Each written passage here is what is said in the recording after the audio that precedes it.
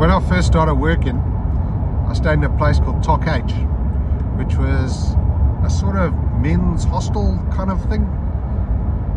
There was a lot of old guys staying there, but there was a group of about 6 or 7 young fellas, and we had a lot of fun together. They were a good bunch.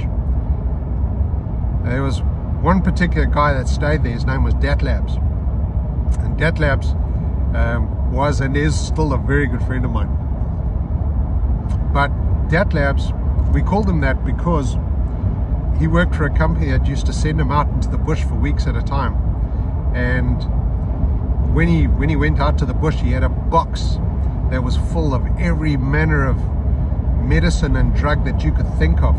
Say, you know, treating malaria and bilharzia and colds and flus and constipation and diarrhea, anything that you can think of.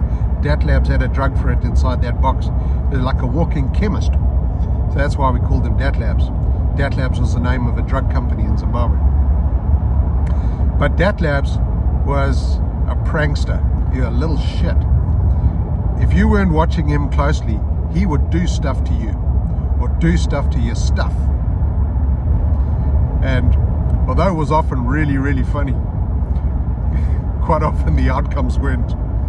So I'll give you an example. One day he got into my room and I had a jar of Milo, and he took Brooklax, which it looks like a bar of chocolate, but it's actually a really strong laxative, and he chopped it up into little pieces and he mixed it in with my Milo. And so for the next month or so, I had the most terrible diarrhea. I was shitting through the eye of a needle and my ass was hanging in tatters. Little bastard. Another time he got into, this guy Pete, he got into his room and took all of his clothes out of his cupboards and drawers and he tied them together in a long line, and then he decorated the room for Christmas. It was very silly but very funny. So he was a prankster, and one day he was going off on one of his trips and we decided we were going to get him back. So after he had gone, we got into his room and we went to his underwear drawer and we took out all of his dacks and we rubbed chili on the inside of them and we folded them up nicely and put them back in his drawer. And when Dat Labs came back the first morning, we were sitting having breakfast and he was sitting there looking a little troubled, and he was like moving around and shuffling and every now and then scratching his meat and 2 veg. And I said to him, Labs, you okay? He said, yeah, no, all good. Yeah, no, I'm all good. And the next morning he was looking even more troubled. There's a bit of sweat on his brow and he was shuffling around, lots of scratching. I said, Labs, are you okay? He said, yeah, no guys, I'm all good. And the third day, man, he was in serious disarray. Yeah, he was walking like John Wayne after having been a long horse ride. Yeah, and he was scratching and his face was sweating. I said to him, Labs, what the hell is going on with you, man? What's wrong? And he said, man, I got a problem, but it's really embarrassing. I said, well, what's that? He said, oh, come, I'll show you. So I went to his room and he took out his omelet, and this thing was all red and it was swollen and it was just looking nasty. And I said, fucking hell, dude, what is going on with your junk? He said, I don't know, it's just started happening. He said to him, man, that looks really bad. You need to go see a doctor. No. I said, but no, buddy, it looks like you've got an STD. So while you were out in the bush, were you know, entertaining the local ladies? No, don't do that sort of thing. I said, Labs, that looks like an STD to me. Seriously, you need to go see the quack. So he refused.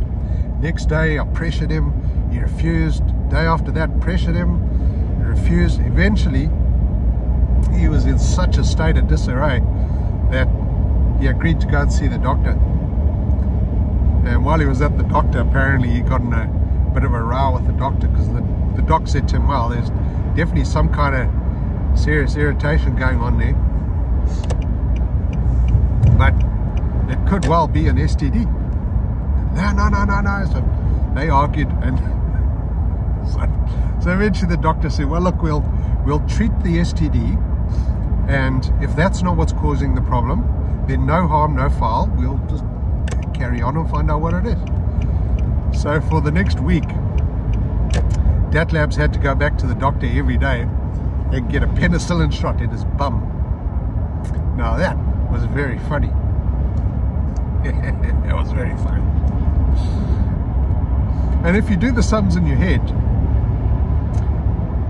yeah, it was a good 5 days before Dat Labs went to go and see the quack, and then he had a week of penicillin shots, and by that time, which would have been about 2 weeks, all of his undies had been through the wash, and so all of the chili had been washed up, and miraculously, with the penicillin shots, his STD cleared up.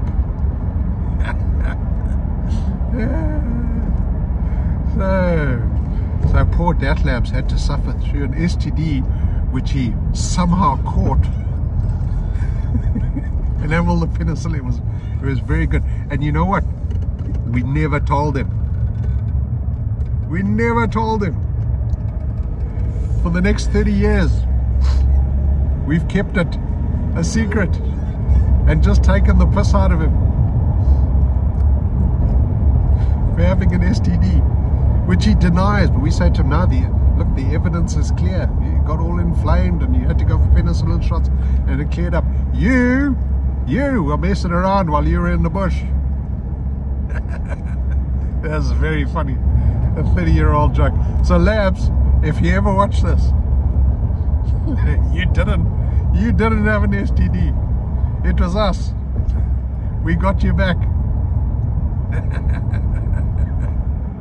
Yeah, you little prick. It was very funny to me. Anyway, love you.